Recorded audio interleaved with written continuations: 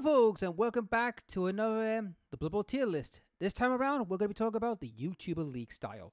Now, YouTuber League style is quite simple.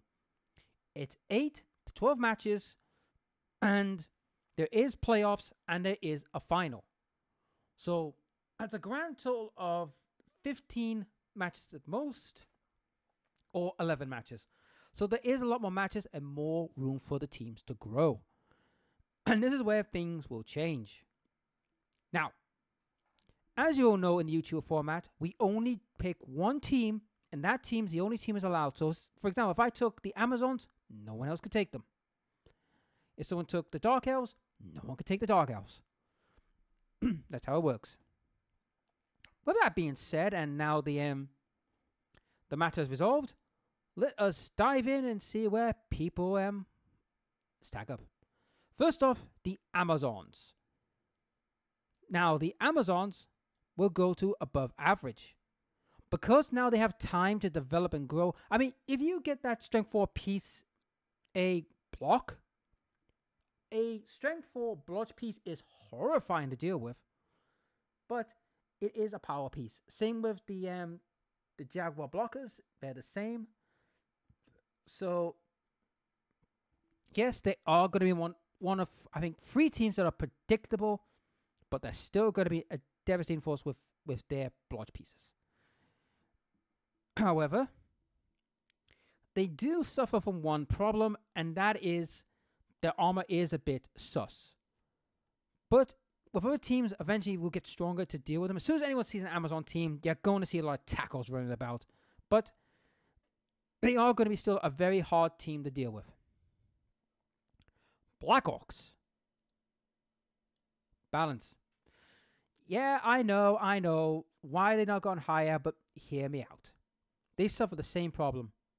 Yes, they have they've got that brawl thing, but it's the goblins again.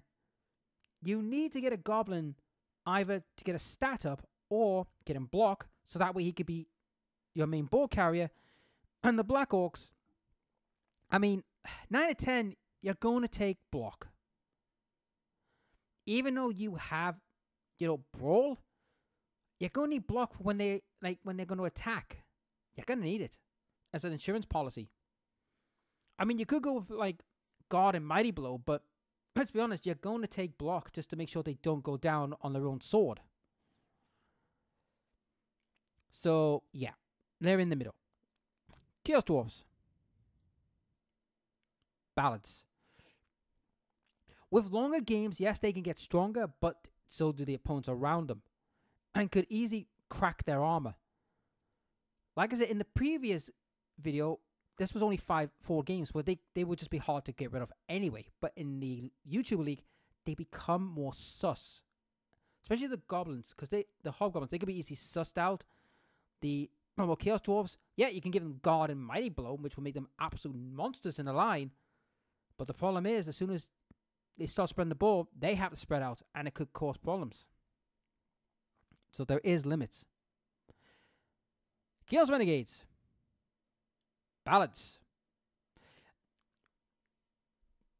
Early on in their life in this league, they would be slow to get going, but once they get going, oh my god, they're going to be nice and nasty to deal with.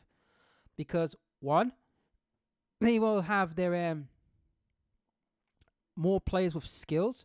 The big guys will be more coherent with some good skills. And your elf, if he survives, is going to be a hard piece to bring down, and it's going to be the main driving force of the team. And eventually you will bring in some more players like a goblin, an orc, a skaven. You will be bringing in more players to buff the ranks. But they're still going to be a nice team. Chaos. Balance. Yeah, I know what you're thinking. Wait, Chaos Balance? Yeah. The reason for that is quite simple, guys. It is quite simple. It takes a while for the Chaos to get going, because they've got to have 1 or 2 beastmen dedicated to ball handling.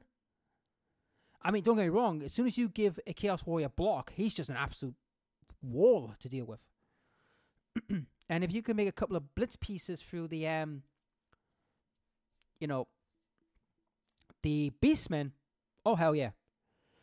And as far as the the Minotaur goes, I mean, he's still a great piece, but it's going to take him a while to level up. Because unfortunately, with the way the system works now, it takes a while for these guys to level up. So you're going to have to think smart what you're going to do with them. Are you going to make them have a block piece, or are you going to make them have a dodge piece?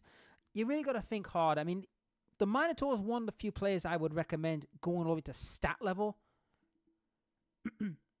So the stat level or a skill that's out of his purview to make him a monster. So he'll have to spend longer time without skilling up. Dark Elves. Above average. Because more and more teams now will be stronger and able to handle them better, it really is, when do you get these guys? You get them early, you're not going to handle them unless you are a certain team that can handle them. If not, you're going to struggle. However, this is where Dark Elves attrition could come into play. Remember what I said in the previous where they could just survive with 5 players? Well, in this league, that's not an option. It is still an option, but not preferable, because if you have a lot of players that have got loner, you're going to struggle a bit to make your plays. So this is where that strategy starts to claw into them a little bit. They're still powerful. I mean, if you can give the blitzers dodge or tackle or mighty blow, they're going to be nasty pieces. And they could get them easy. It's ludicrous how quickly they can get them. I mean, yes, the assassin's a joke. Yes. But the rest of the team is sturdy. And I mean, you've got the witch elf, who is an absolute blitz merchant. You could just use her to just go smash someone out the crowd or break pieces up. Dwarves. Balance. Now, yes, early on, they are a nightmare to deal with.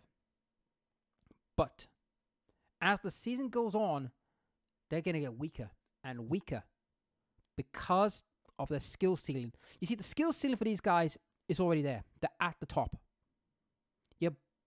The main lineman only going to take probably 2 skills, which is guard and mighty blow. And maybe some other skills to help them stop certain shenanigans. But that's it. The runner will probably get a few skills like block, dodge. The Troll Slayer, same, he'll only have a couple of skills like tackle and mighty blow. And the blitzers will probably go for tackle and mighty blow. I mean, yes, you can get a Death Roller who is an absolute monstrosity when he gets going. But I'm afraid to say this about the Death Roller. He does get weaker.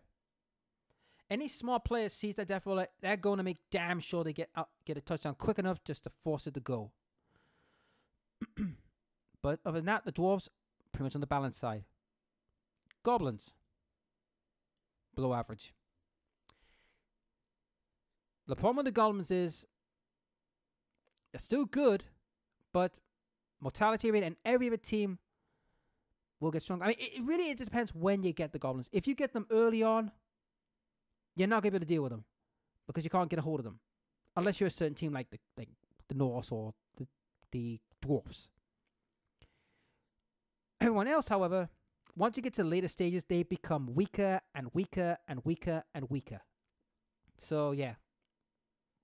They're not the greatest. They're not dead yet. Halflings are the same, above average. Same things happen to them. They'll get weaker and weaker and weaker as season progresses because of the fact that, their mortality rate is not that great.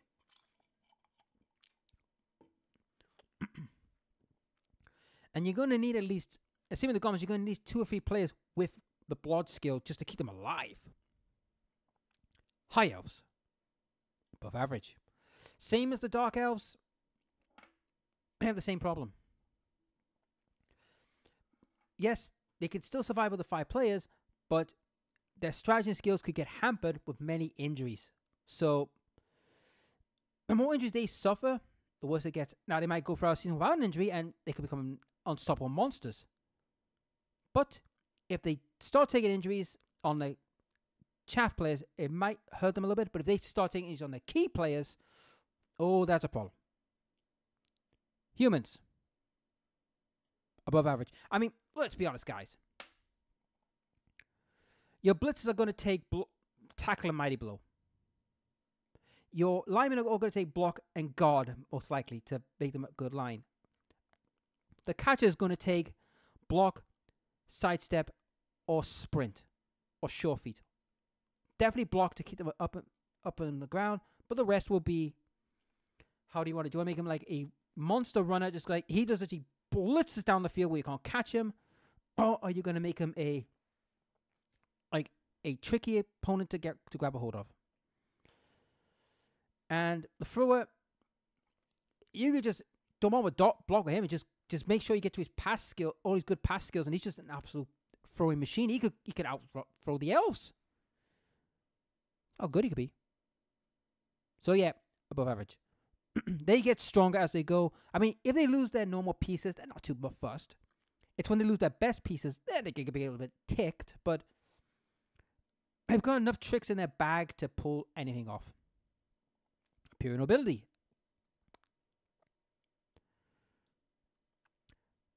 Told you, they're getting stronger because they have the time to get the skills they need.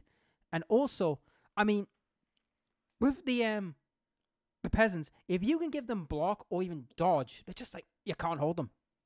They could just go, right, push, I'll use my fend. Yeah, you can't get me. I'm free to do whatever I like.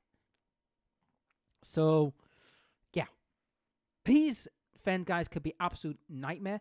Or you could be a royal git and go, right, I can go block, keep us up, or have wrestle and go, right. Oh, you have block, but I have wrestle, so I can outmaneuver you. It's like, they can be annoying. That's why they are above average in this format, because they have time to develop. Khemri.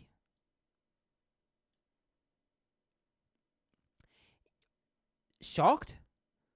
You shouldn't be, because, like I said, the format they were in previously was not suited for them, but this will. Because one, their players get time to develop. I mean, you could have Khemri with block or guard on them to make them absolute horrors.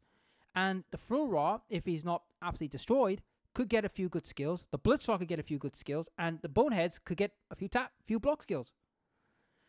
So, yeah. They can develop. They have more time. Khorne. Balanced. Again, more time.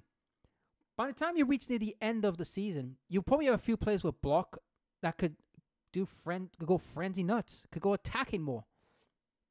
Even the Gribblies could go, right, let's put a couple of blocks on a couple of them, right? They can go around bashing people and open up plays. Same with the Khornegors. As soon as they get a couple of points, a couple of grades, which will now tend to be block and, and sure hands or extra arms, that's just going to be like the chaos. So they will get better. Lizardmen, above average. A Sauri with block is the most horrifying thing you'll ever see. Because if that thing has block, it's like, yep, I'm in trouble. I know the Sauri are slow to level up, but by the time you level up a skink to have block, it's like saying, right, unless you have tackle, you are not bringing me down, Buster. And the fact you give them like sprint, sure feet, or sidestep, they're just, yeah, you're not going to deal with them. They're gone. They're gone. Necromantic. Balance. Yep. The problem, I mean, don't get me wrong, the werewolf will be the most horrifying piece you're going to deal with, and the ghost. But that's it. The rest of the team, yeah, not so much. So only 4 players, and don't get me wrong, the werewolf is a horrifying piece, but as soon as the werewolf is taken out, because 9 out of 10, anyone's going to see a werewolf, they're going to target it. The werewolf, I would say, is the number 1 player you should take out. Because once they lose their werewolves, that's it. They're buggered. I mean, by the point, they would have some ghouls, but the werewolf is the biggest threat. But still a balanced team. Norse. Balanced. Now, they drop one because, unlike the Amazons that went up because getting block is going to be beneficial, the Norse go down. Why? Attrition. Now, don't get me wrong, the Valkyrie will be a horrifying piece to deal with. But if the Valkyrie is not properly kitted quick enough, 9 to 10, it's going to be targeted and dealt with. And the armor is also an issue. The pig is no good, and pretty much this team will struggle. So, yeah, it's attrition. Nurgle. Below average. Now, they're not at their sweet spot yet. They're just out of it. But they're still going to be powerful, and they're still going to get better. They're just not that sweet spot. That's the problem with Nurgle. They need to be at that sweet spot to be devastating. Nurgle is for if you're going to play the long game. But trust me, they're getting better. Ogres. Yep, still below average. It's not an issue. But they can get more and more star players. However, you must have 11 of the original team. So you've got to have to get Snotlings. I mean, you're going to get 5-star players, which is still good. But that's the problem you're going to face again. Any smart player will look at that thing, right? Give rid of the Snotlings and go, right, I'm going to mark these guys right to your Ogres, right? Can you get a ball? Can you run with it? Because you have bonehead issues to go to deal with. So, yeah. Below average. Orcs. Balance. Yes, Animosity hurts it again. And this team can be a killing machine with, like, tackle and block. Or the thrower gets a few skills. And the Biggins solid get skills. But the problem is, unfortunately for the Biggins, they are slow to get skill ups. As well as your linemen. The 9 and 10, it's going to be your blitzers or your throwers is going to get skill ups. But the rest are slow. Or will the Lions? Below average. Because they have time to build their team. But like Nurgle, they're not at their sweet spot. So, over the Lions, not at the sweet spot yet. Getting stronger, but not there. Pro Elves. Above average. Yet again, like most of the elves, they do get better, but attrition can be their downfall. Because as soon as they start losing their pieces, their strategies could get hurt. But also, if any of their key pieces get caught, there's problems.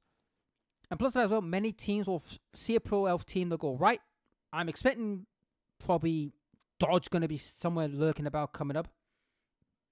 So, if I'm facing them like later in the season, I might as well get 3 or 4 players with tackle to say, right, I'm dealing with that issue.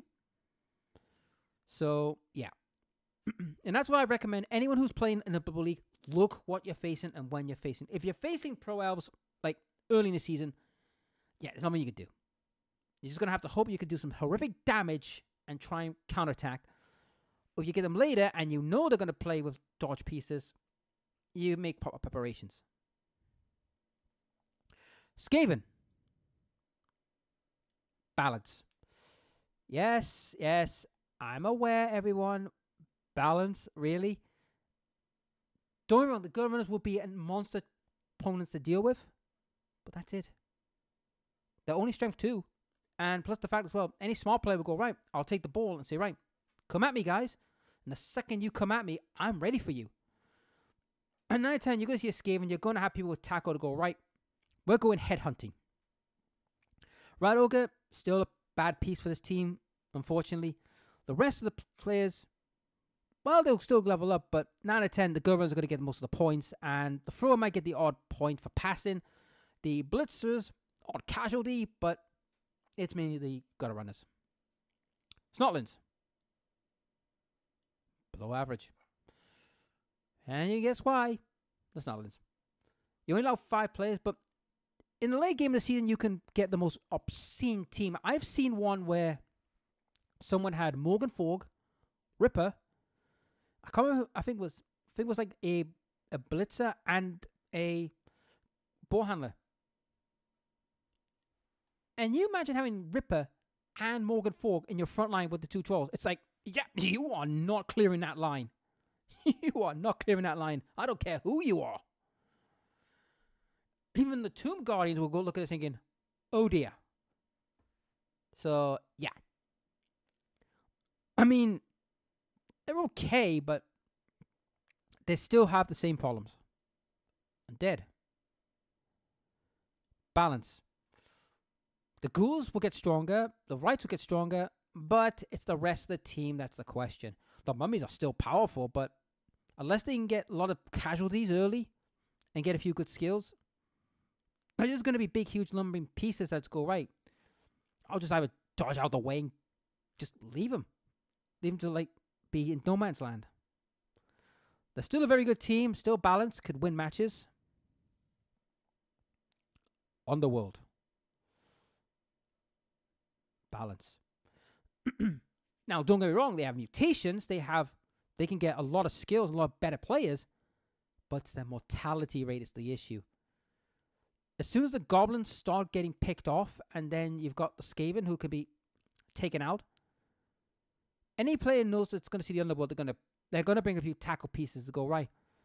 I'm gonna go headhunt that gutter runner.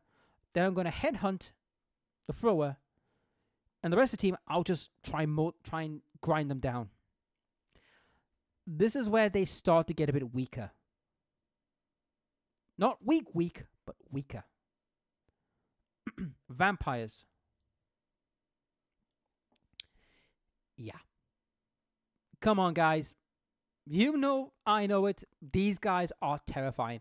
The fact they're bloodless no longer takes them off the pitch, and the fact they have more time to develop these players. I mean, think about this. You've got a Geist. A Vorgeist. He's got enough skill level up to get block. And keep in mind, this guy's got claws and frenzy. He's going to rip dwarves to pieces. He's going to rip. I mean, yeah, you can't use the blitz, the block, like the mighty blow claw combo anymore, but he doesn't need it. I mean, yeah, you want to use the mighty blow combo, use the mighty blow to punch an armor if you don't make it, but the fact that this monster could do damage, and don't forget the runner. Movement 8. Give a movement up, and sprint is like, yep, that's someone you're not going to catch easy, or give it block and dodge, and even leap. It's just like, yeah, you're not going to stop that thing. I mean, yes, leap has took a nerf where wherever you land, you still got to take a -1 to your agility, but do you really care? If your agility's 2+, and then you just have leap, you go, right, you go, yeep, or give nerves of steel, say, yeah, I don't care you're around me. I'm going to pick up this damn ball, and you're going to like it. Kind of thing. So it's like, yeah. And yes, you're going to have like 1 or 2 vampires early, but at the end of the season, you're going to have 3 very angry vampires who could just do horrendous damage. I mean, the thrower as well is just like, it's like, I don't want to face the thrower.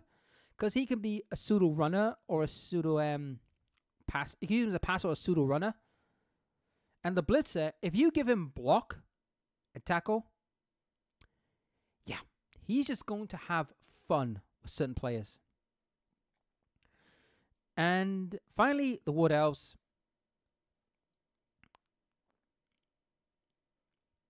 They're still above average because they could still make great players and get players, but their attrition is a problem. They're not reached balance yet, but they're tipping it. I would say they're on the borderline, but they're still good and still powerful. And that's it. This is my thoughts on, this is the tier list for the YouTuber League style. What do you think? Do you agree with this kind of statistic, or do you don't agree? Leave a comment in the comment section below what you think, who should be, where. And I'll see you all in the next video where I'll be talking about a monster season. And oh boy, a lot of people are going to be scattering all over the place. Anyhow, I'll catch you later.